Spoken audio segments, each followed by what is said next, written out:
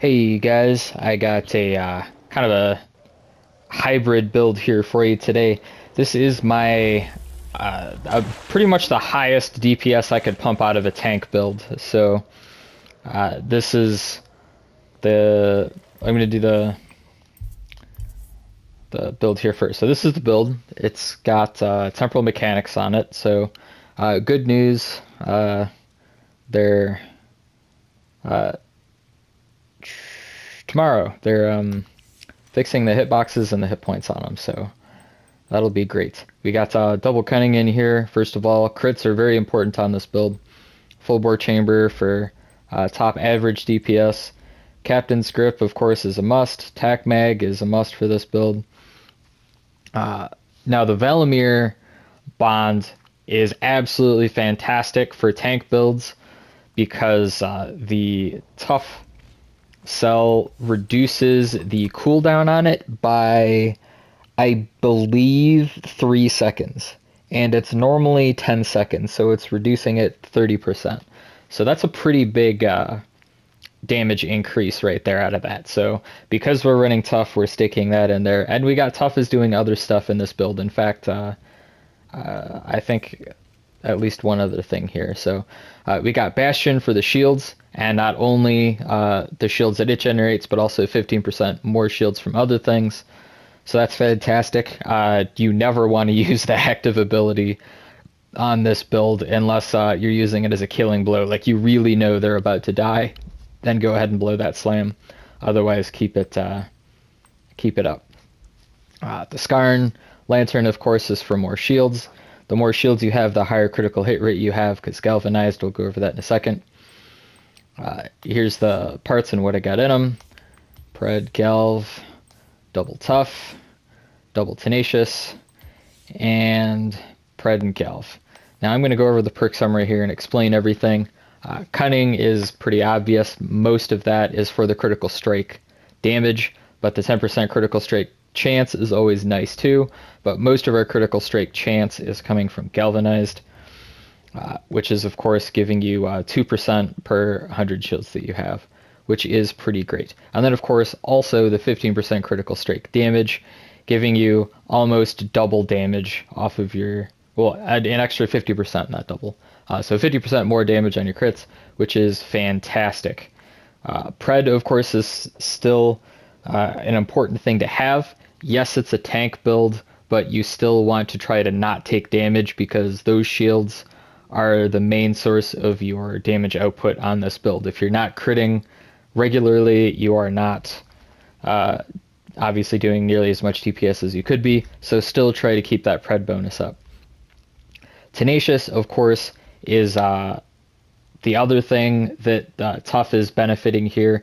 You get 2% damage for every 100 hit points, so Tough is also giving you 10% more damage on top of the 22% that you're getting from your health to start with. So that pretty much just ended Tough right there.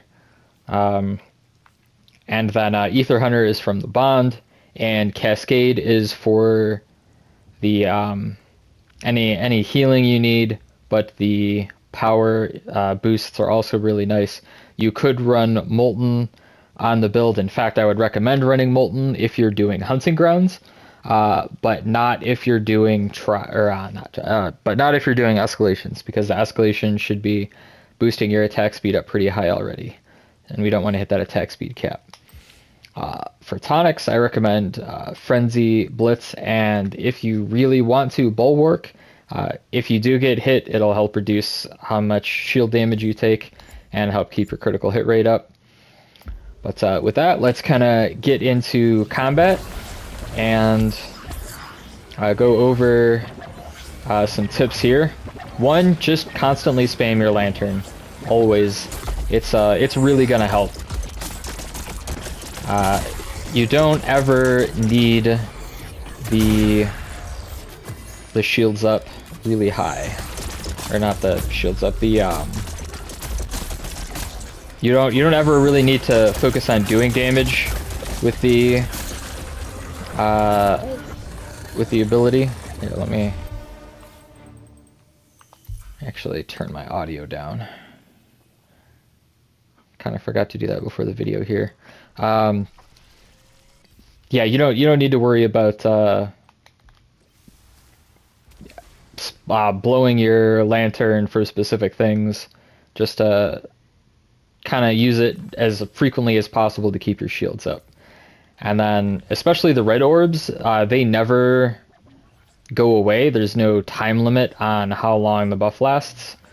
So just feel free to spam it and grab one, or let other people grab one, or do something of that nature.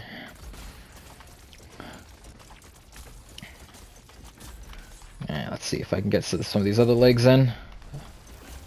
Oh, that's a Phalanx back there. He hit me with a ranged attack. I was wondering what hit me from back there. Thought it was a Skarn for a second. I almost got hit by that leg.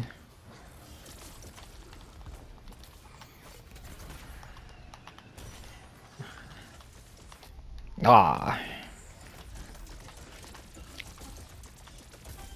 I keep thinking he's gonna do the final big sweep like Shroud does, but Phalanx does not, in fact, do that.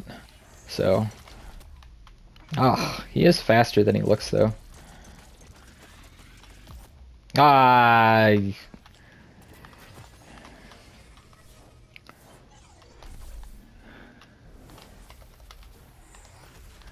Alright, buddy.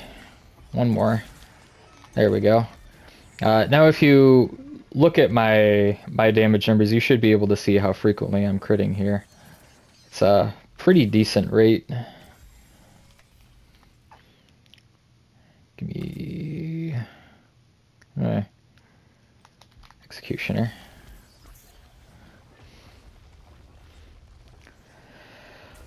Now, if you wanted, you could probably also swap out Assassin's Frenzy for Cascade 6, and the green orbs would then give you a permanent 100 shield stack.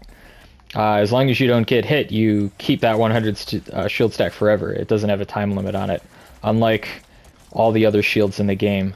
So it is kind of fun for that reason. Come on, I really thought I could get that last shot off. Oh, give me an empowered reload. There we go. Nice, satisfying head-to-tail shot.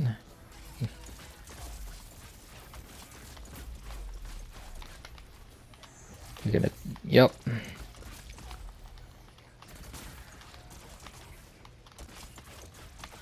Now he's dashing forward. Yep, couldn't get out of that animation lock fast enough.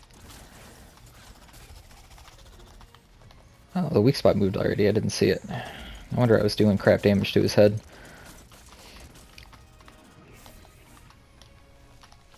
I hate when he does that. But yeah, there's really no consequence to getting hit other than losing your pred. Like, typically you have more shields than you know what to do with.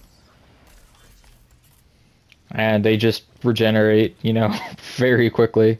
So you don't even gotta worry about it. Wow, these are all kind of terrible. Alright, I guess I'll just take Overclock and hope for Critical Dominion for the boss. Or not Critical Dominion, the other one that was just there.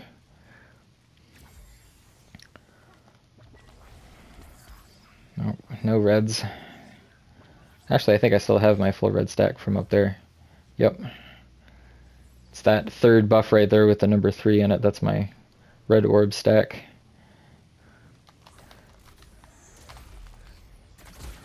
I think I got both of them with that.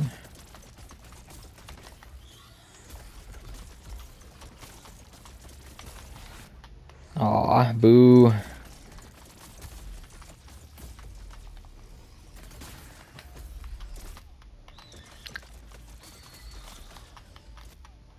Oh, come on.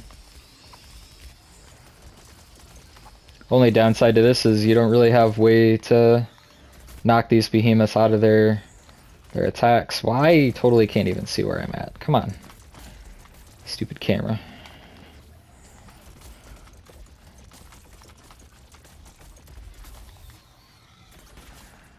Let's see if I can perp rate chain this Shrike.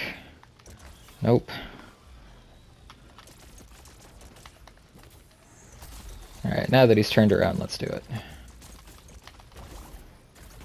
No, oh, that's all kinds of not fun for me right there. Alright, just knock me around like a damn ragdoll.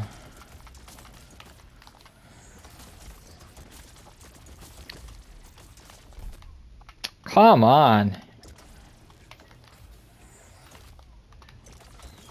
Alright. That was horrible dodging on my part. And I still ended with full health and these shields, man. This build is just... you're impossible to freaking kill. Like, unless you're really trying or you're really underleveled for what you're doing. Like, there's really just no way for you to die. You're gonna kill stuff a little slower than with most of my other builds, but man, you, normally I'd bait the boop on this, but I'm just gonna go straight into murdering him since I don't have any way to boop. Because I don't want to blow all my shields.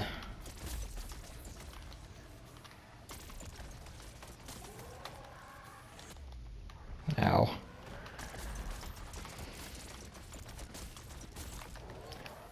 Oh, come on, let me get a freaking charge off you more than like once an hour. There we go.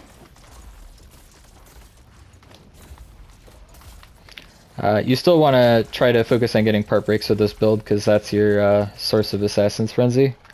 Unless of course you're not running. Ooh, I pulled too far. Unless of course you're not running Assassin's Frenzy, that doesn't matter. But if you are, which I recommend, then definitely do that. Unless he's being a dick and doesn't let you go through his, walk through his claw, like I wanted to try to do right there. Alright, it was still enough damage to kill him before he even got to phase 2, so that just kind of shows you that it's still a pretty high damage build. And with that, I will catch you guys later.